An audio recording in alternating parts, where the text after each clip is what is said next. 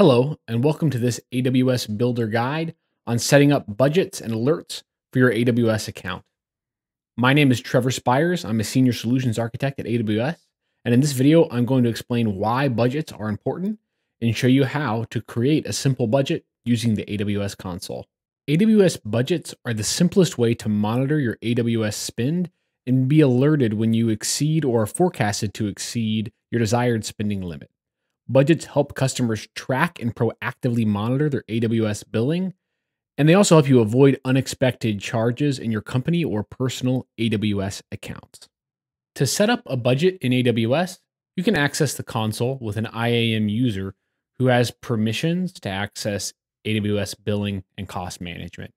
Here, I'll just search on budgets, select that, and you can see in the left-hand column, there's a lot of different options, but today we're going to focus on budget. So I simply click Create a Budget, and I'm presented with the wizard. We'll come back to simplified budgets later, but I'm going to start with an advanced budget. A cost budget is the most common type of budget that you would create that's based on some dollar value, but there's also savings plans and reservation budgets for customers using savings plans and reservations, as well as usage budgets if you'd like to create a budget not based on a dollar value, but maybe something like, for example, the amount of gigs that are stored in a particular AWS service. So after clicking Create Budget, you give your budget a name, and then you determine the period of the budget. Monthly is a good one to start with because that is the frequency at which you will incur your bill from AWS by default. So the most important things to look at here are the amount that you want to set your budget for. So I've chosen a fixed budget set at $50, but you can put in your own monetary figure for whatever you would like your budget to be per month. In addition to the budget, if you'd like to get proactive email alerts whenever you come close to exceeding that budget, you're going to want to set a threshold, okay?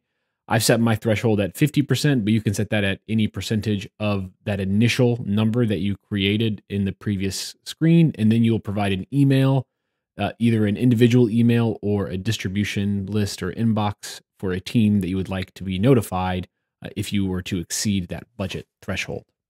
Now my budget is created. I can get a graphical overview and a visual representation of my budget and the threshold by clicking on the budget. It'll pop up on the right-hand side. And what I can do next is set up a budget report. What a budget report will do is allow me to be sent weekly or daily or monthly emails about my budget rather than only being notified whenever I exceed my threshold. This is great for customers who would like to proactively monitor and be proactively notified for their weekly, daily, or monthly AWS spend.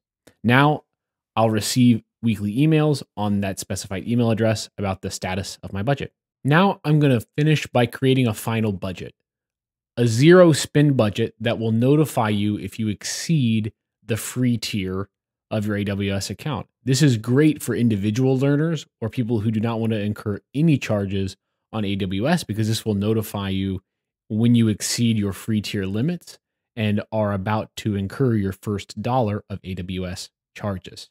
So to recap, I've created a budget for $50 that will notify me whenever I come up on $25 of spend.